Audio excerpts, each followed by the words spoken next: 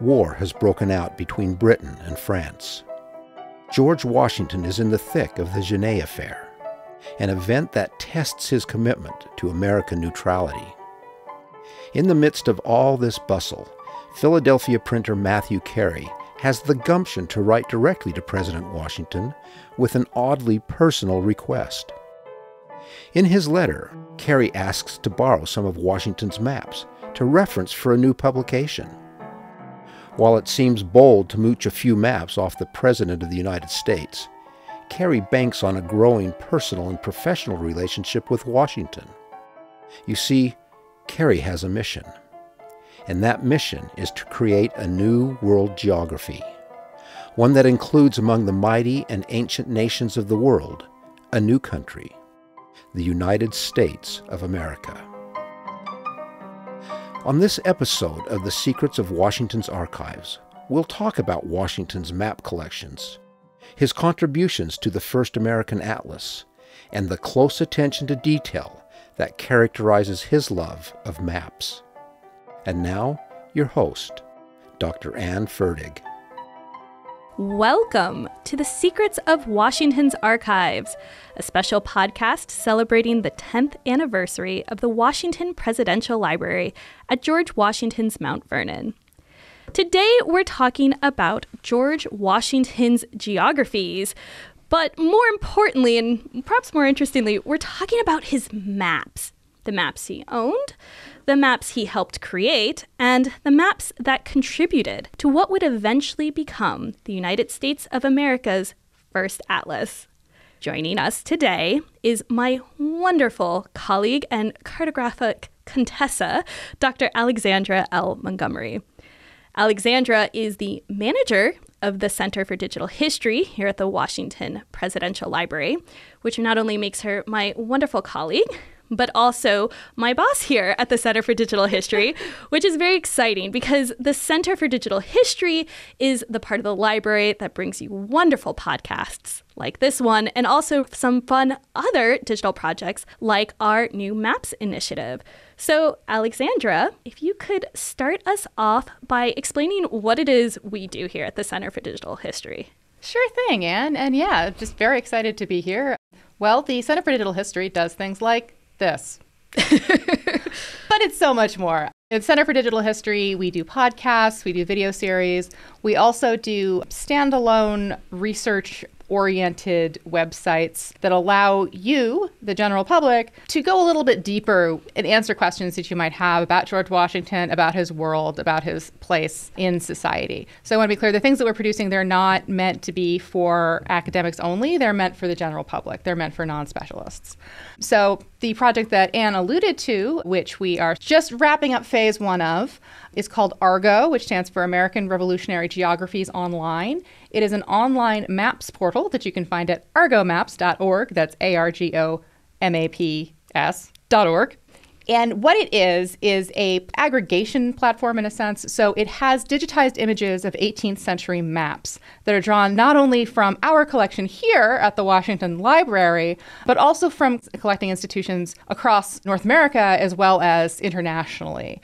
So right now there are a little over 2,000 maps on there. The goal is to get that up to 4,000 maps within the end of 2 years. But right now it's a site where you can go to. It's one-stop shopping for all of your 18th century map needs. And these are maps of North America made between about 1740 and 1800.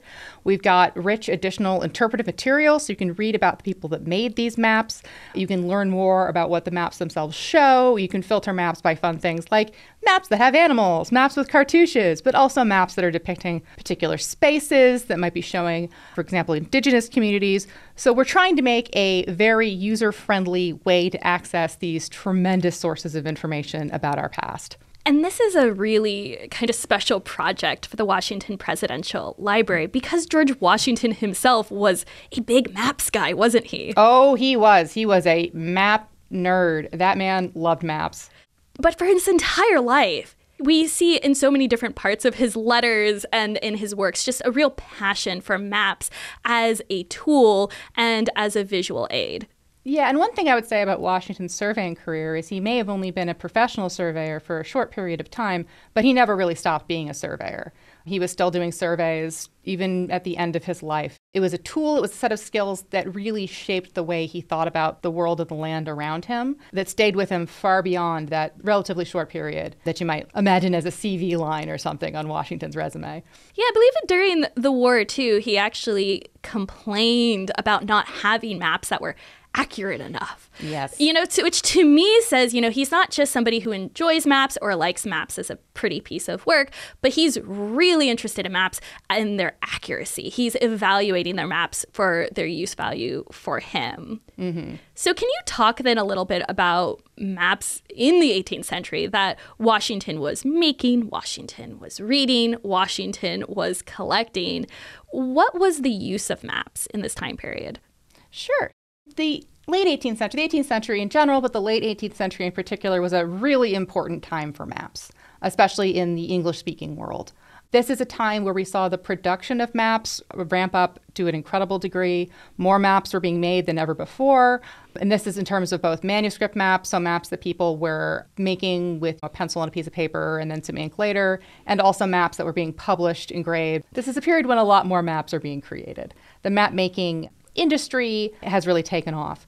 And that is reflected in the different ways that people are interacting with maps throughout society. So maps can be many things, like they are today. If you think about what are maps for, what do you use maps for?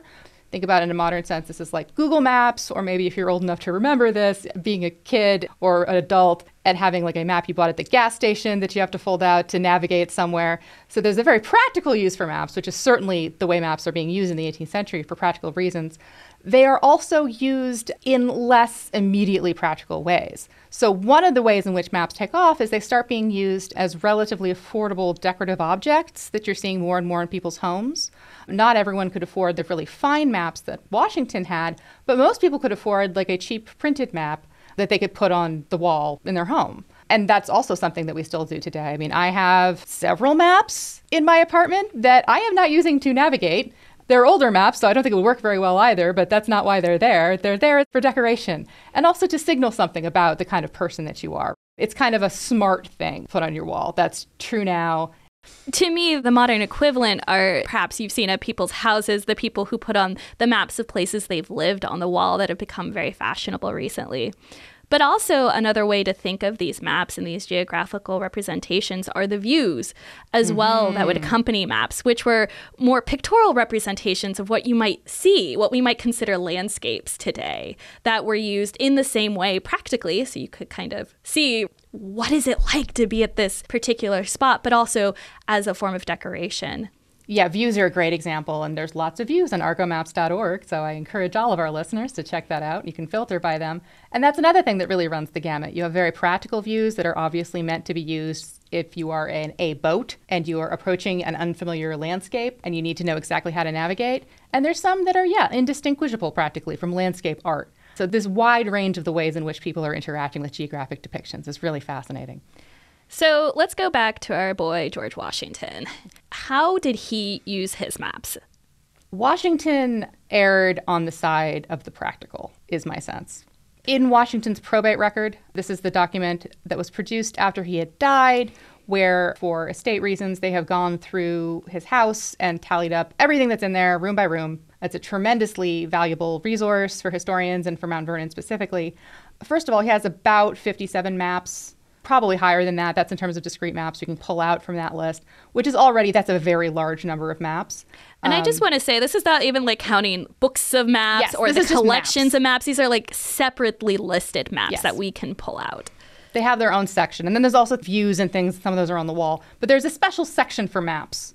And this is listed alongside his books in the context of his study. These are not maps that are hanging on the wall. These are maps that you get the sense, that you can only tell so much from a probate record, but the sense is that this is a practical working collection that he is referring to rather than being a piece of artwork for the wall. So you get the sense that he is someone who is interested in maps for the kind of geographical information they can impart to him. And as you already mentioned, we have lots of quotes from him in his own words, how important accuracy was to him. I'm so glad you used that word practical, because that is often how we characterize Washington and his reading habits in particular. We often say Washington was a practical reader. And what we usually mean by that is, Washington, he liked nonfiction texts. He liked agricultural texts. He liked military texts. He wasn't reading perhaps novels as frequently or as interested in the more entertaining texts of the period. When it comes to his reading habits, he actually did read quite a bit, and he did care about accuracy. And he cared about accuracy in a lot of his books. Some of the rare marginalia we have of Washington is him making corrections in typos in his books, which is very endearing to me. I love that so much. That's one of my favorite little Washington facts. He rarely ever writes in his book, but when he does, it's to correct something.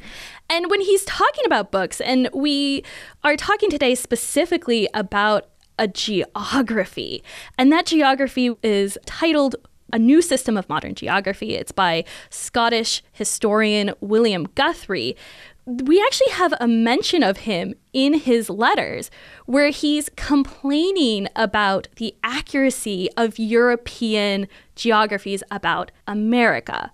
And what he says in it is he refers to the French writer Abbé Raynal when he says his work is completely inaccurate. And he says about William Guthrie something along the lines of, while somewhat better, is not wholly accurate itself. And that's so interesting because he's reading this geography, and the geography itself comes with maps. These maps were in the original Guthrie edition, bound into the book. I think of the Guthrie and geographies generally as a kind of heavily illustrated Wikipedia. Yeah, it's a bit of an encyclopedic text about the world. Each country has a historical and a geographical description attached to it, and they're accompanied by these maps.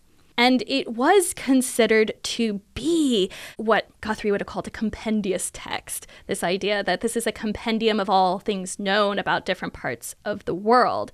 And by 1792, there had been over 10 editions of this book published. So in a span of about 15 years since it was originally published, it had gone through numerous editions. And it had come to the United States, where Washington himself had read it and where he had complained about its accuracy. He had read it and he was not impressed.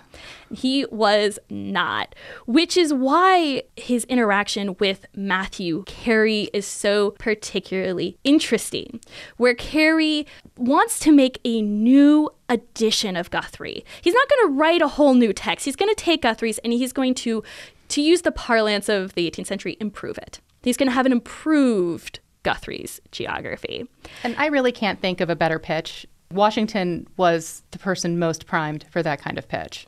He'd read the Guthrie, he was underwhelmed, and then this guy shows up and he says, you know what I'm going to do? I'm going to take this and I'm going to make it better. And I can just imagine Washington sitting there and being like, yes!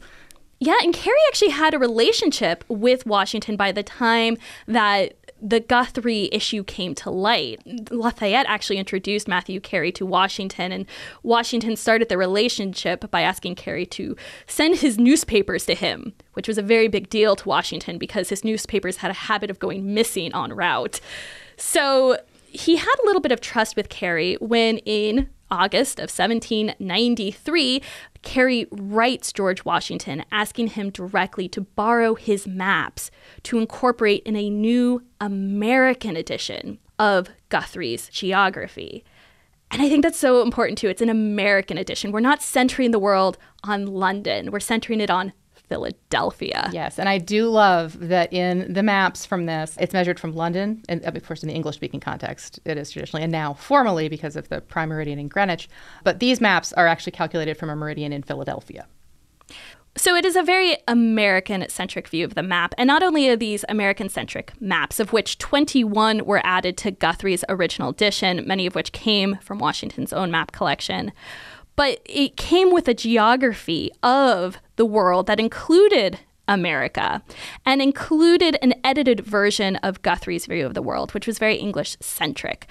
And in the beginning of this book, Carey actually writes, quote, "The book was exactly calculated to flatter the grossest prejudices of the English nation at the expense of every other part of the human species. The scurrility bestowed upon the other nations was at once the most pitiful, ungenerous, and unjust." So that's his critique of the original Guthrie, and he's going to edit it. Tell him, Carey. Yeah. And this are sentiments that Washington himself must have agreed with.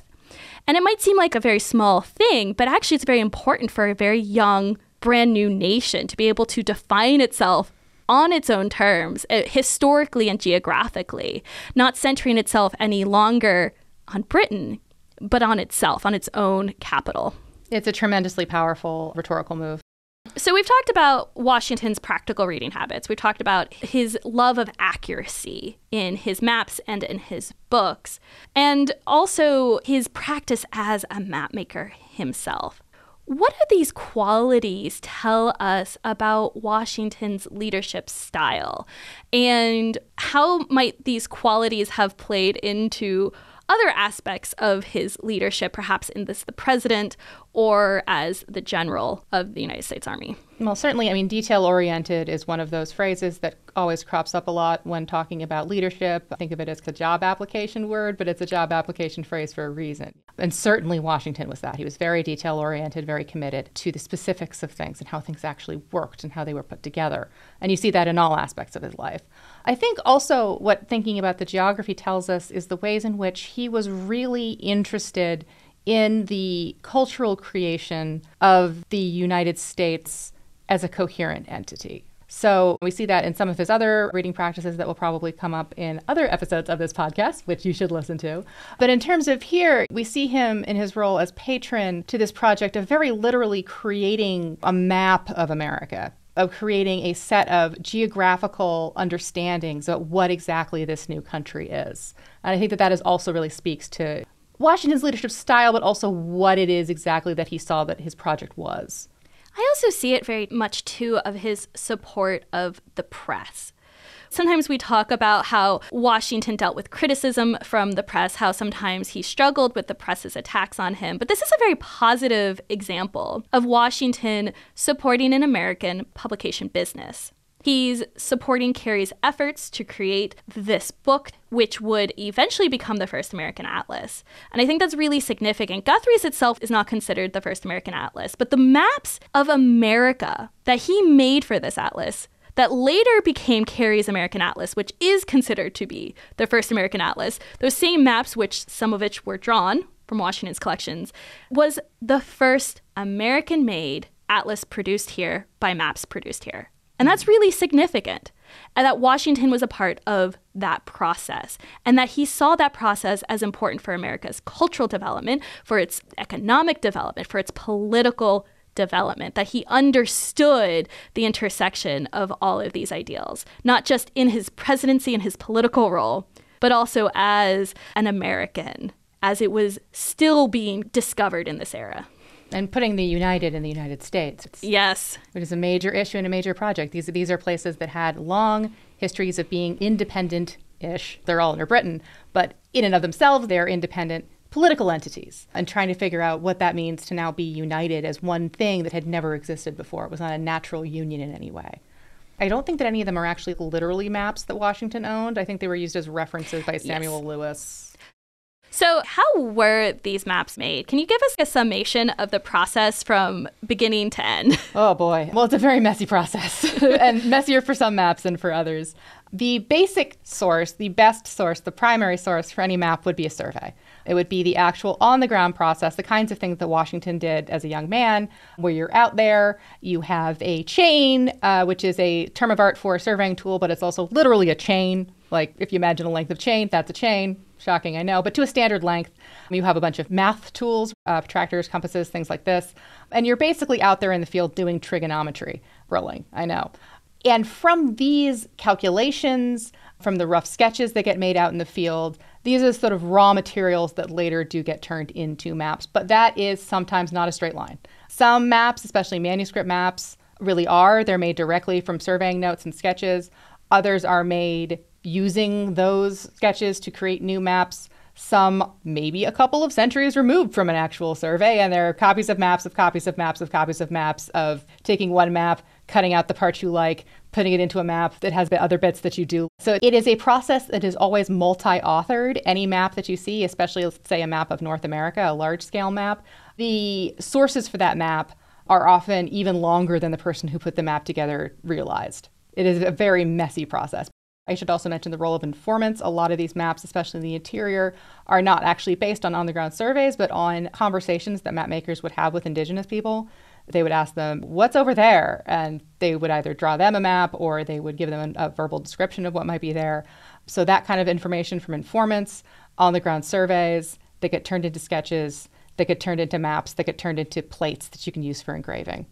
So the maps that would have come from Washington's collections were used as a reference for the maps that would have been put into Cary's atlas. Mm-hmm. And we should stress, these are not maps that Washington himself made. These were of those maps that one assumes passed his standards for accuracy to make it into his collection that were then being used by Cary and by his map makers. And Washington, when he received his copy of Cary, he had his maps bound separately from the text. You had the option, you could bind your maps with the text of the geography, or you could have it separate. But we know Washington, because we have the book here, actually kept his maps separate. Perhaps because he wanted to use them a little bit more practically than flipping through the geography. So it is a little bit suggestive of that choice. Once he received these maps back from Cary, he sought to use them. And we actually have references from his letters of him asking Cary to add maps to his atlas after the fact. So if you ever come to Mount Vernon and you're looking for this Cary's Geography and Atlas, first of all, it is tucked away in our vault where we keep all of the George Washington books. But it's actually two books. It's the textual geography, and then it's what they call the atlas itself. Mm-hmm. And I know that this will come up many times on this podcast series, but the thing that I love the most about thinking about these books in the 18th century is the fact that people, they did not come bound. You had to go out and get them bound. And that's just one of those simple things that it's very easy to either not know that or forget about that, because it's a very different kind of relationship than the relationship we have to text today. And this one in particular is very interesting because Washington wasn't the only member of his family who had this book. So Washington subscribed to Cary's geography. His nephew Lawrence subscribed. And by subscribed, I mean every time Cary made a new map, it would be sent to them. And then they would receive at the end of the subscription period the entire geography along with it. So Washington had a subscription. He was receiving maps as they were made. Lawrence, who was living with him at the time, had a subscription. His secretary, Bartholomew Dandridge, who was living with them, had a subscription, was receiving these maps. And Martha Washington had a subscription and was receiving these maps. It's for the whole family. You gotta have your own. So we have about 4 different sets of these maps that are coming in. Everybody had to have their own copy. And once again, they were probably being bound in different and interesting ways. And one of the really cool parts about this book in particular is that Washington's atlas comes with a handwritten index of all of the maps inside. We unfortunately do not think it is Washington's handwriting. Yes, listeners, I would just like you all to know that we have spent probably more time than is strictly necessary trying to figure out whose handwriting it is. The jury is still out, but we are trying. Yes, it is likely one of his nephew's handwriting, but it catalogs all the maps as they're coming in, which is just a really cool part of history that we can see little check marks next to each map as they were received when Cary was sending them. It's very cool. So we know maps are everywhere in the 18th century, and we know Washington himself had a very young career as a surveyor and surveyed throughout his entire life. Why do you think he was so interested in maps? I think that there are several good answers to that question. I think that part of it is that in terms of the surveying, I think that there is simply a sense in which Washington had a mind that liked doing that kind of work. There was something that was clearly appealing to him about the kinds of calculations that went into the creation of those kinds of things. It's clear, to me at least, that he took some pleasure and some joy in that kind of work, which to me explains something about why he continued to actively do surveying work, to do map making work on his own terms. There are many practical reasons why Washington would have been drawn to maps. There's the personal, where it just might have been something that tickled him. If you think about his actual life careers, the things that he spent most of his adult life doing, he's a planter, he's a plantation owner, and he is a general. And maps are never more important than they are during war. Maps are crucial to especially 18th century warfare. They're still crucial today. A lot of the mapping technology we have today was developed by the military for this reason. You need to have an accurate sense of the land that you're going into. You need to have an accurate sense of what is the best place to set up a camp. What is the best place to try to provoke an engagement? What are the places to avoid? Where are the choke points? Where could you get stuck? Where could you be trapped? And a lot of people spend a lot of time during the American Revolution, but also basically every other war, trying to answer those questions with the most accurate and detailed answers possible from on the ground. Some of the most important people in the military and the Navy at this point are people who can make accurate maps and charts. They are absolutely central to those work. So the fact that Washington was a military man for so much of his life and such a crucial part of who he was, That's another reason why maps would have been important to him, because that is a mindset that is crucial to any kind of success. And then also as a landowner, as a person who is managing land, that's the reason why he had a career as a surveyor in the first place, was because there was a demand to mark out the limits of land and also to discover what new lands could be marked out and acquired through various means. So if you just think about the kinds of jobs that Washington did, they're very geographically map, spatially oriented. And I think it's also interesting, too, as we've discussed on other episodes in the series with his surveying, it's very mathematical work. And he seems to enjoy that. Mm-hmm. Once again, we've discussed this idea that Washington is often characterized as a practical reader, and he may have very well had a more mathematical mind in approaching problems, where hobbies like surveying have a certain enjoyment for him. We know he loves horseback riding. We know he loves going out. There seems to be something about it that he intrinsically enjoyed about as well, that helped him throughout his career in many ways, and that he was able to pursue and develop this hobby. Mm-hmm. But we should also be careful to say that not every map Washington owned was strictly practical. Just like his reading habits more broadly, it is not, in fact, true that he was only going to practical items. He was not just reading and looking at maps to get from point A to point B or to figure out how to farm better. For example, one of the maps he owns at his death is a map of India. There is no way in which that map would have been useful or practical to George Washington. And this is something also that we've discussed before, and is that Washington was well-traveled by the standards of your average 18th century American settler, but he was very poorly traveled by the standards of the Founding Fathers. By the standards of his peers, he was not. He only left North America once, and really most of his travel throughout the United States was either in the context of war or during presidential tours. So there is a way in which I think we may be going out on a bit more of a limb, but a way in which maps are helping Washington imagine this larger world and learn more about this larger world that he himself did not necessarily experience firsthand. And I think that's very interesting, too, because we've talked so much about this geography, which Carey added 21 American maps to the original version of this geography. But this geography was largely of the world. It contains maps from all over Europe. It contains maps from Asia. It contains one map of Africa. Unfortunately, Guthrie did not exhibit that same level of specificity with Africa as he did other regions. But this geography is a map of the world, and those 21 American maps seek to place America within that larger world. And that brings us back to the project that Washington is so clearly committed to, which is creating a sense of America in the world, of its own discrete entity. So if someone wants to see some of these Guthrie maps for themselves, what should they do to find them? Well, have I mentioned argomaps.org? I don't think you have enough. You should mention it again. Argomaps.org, the incredible, revolutionary new maps portal from your friends here at Mount Vernon, as well as the Leventhal Map and Education Center at the Boston Public Library. We do have some maps from the Carey Guthrie edition, many of the maps by Samuel Lewis, so you can find those on there.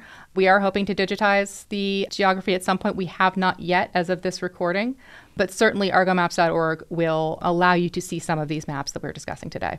And to see more maps of early America as George Washington would have seen these maps. Yes. One of the parts of the site that we're currently developing, it is there, but there's not much there yet, again, of this recording, but this will change soon, is a section that will allow you to explore maps that were made and owned by Washington. That's something that I'm very excited about, to allow you to get a better sense of the kinds of geographic worlds in which he was inhabiting. More exciting work from the Washington Presidential Library. Well, thank you so much, Dr. Montgomery, for joining me here today to talk about maps, geographies, and George Washington. And just a reminder for those of you listening, you can check out our video companion to this series, also titled The Secrets of Washington's Archives, available on YouTube. So be sure to check that out if you would like to get a shot of this wonderful atlas for yourself. The book featured in this podcast is A New System of Modern Geography by William Guthrie, edited by Matthew Carey. This book was a gift to Mount Vernon from Mrs. Mary Starling Payne in 1893. Both the book and the atlas of maps that accompany it are held at the George Washington Presidential Library at Mount Vernon. The Secrets of Washington's Archives is a production of the Mount Vernon Ladies Association and CD Squared. Hosted by Dr. Ann Fertig. Researched by Dr. Fertig and Dr. Alexandra Montgomery. Narration and audio production by Kurt Dahl at CD Squared. The music featured in this podcast is from the album No Kissing Allowed in School, produced by the Colonial Music Institute. You can listen to more from this album and other productions of the Colonial Music Institute on Spotify.